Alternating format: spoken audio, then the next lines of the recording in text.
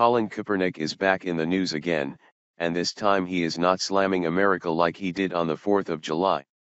This time Kaepernick has been eyed for a position on the Baltimore Ravens team, and of course, the internet had something to say about it. Kaepernick is no stranger to controversy and seems to relish the role of angering the majority of the American people. Kaepernick first found himself in a scalding pot of water after he decided to start kneeling during the national anthem. No matter what people said to Kaepernick or the number of protests that occurred because of it, he continued to kneel. Shortly after the season ended, Kaepernick ended up losing his gig as the quarterback on the San Francisco 49ers. Instead of Kaepernick taking this as a wake-up call and dialing back his offensive stance, he only held firmer. So, because of those actions, Kaepernick has found it hard to find employment on another football team. Kaepernick has tried to blame the reason he has not found gainful employment on another team on racism, but that could not be further from the truth. Most teams' owners do not want to hire Kaepernick, not because of racism, but on the simple fact of that, he is too controversial. Which is being demonstrated when the Baltimore Ravens approached the idea of signing Kaepernick to their team.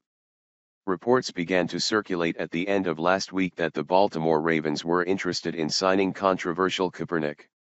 As soon as word began to trickle out on social media that this could possibly happen, fans immediately reacted. Ravens fans started to air their grievances about it online, and their message was clear: sign anti-American Kaepernick and they are gone. According to one poll, online, a whopping 48% of Ravens fans have said they will boycott if Kaepernick was signed. Here is more NBC Sports. If recent comments by Ravens coach John Harbaugh regarding the potential signing of quarterback Colin Kaepernick were meant to be a trial balloon, it apparently is made of lead.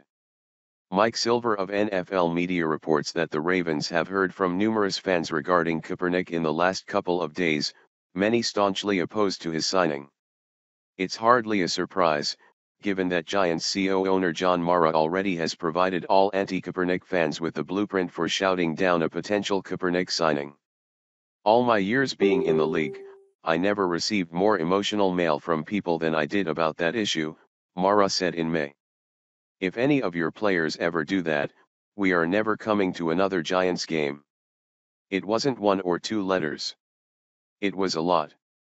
It's an emotional issue for a lot of people, more so than any other issue I've run into. It's impossible to know whether the fans from whom the Ravens have heard are only Ravens fans, or whether they are fans of other teams who simply want to see Kaepernick remain unemployed.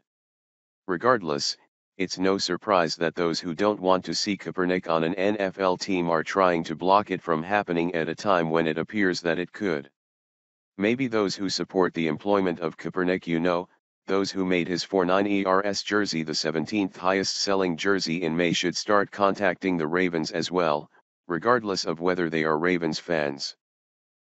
Ultimately, the question becomes whether Ravens owner Steve Bisciotti will ignore the noise, positive and/or negative, and make a decision based solely on the objective of winning football games. After all, that's what the commissioner claims all teams do. Well, it is obvious that the Ravens owners paid attention to the pushback and made the choice to pass on Kaepernick.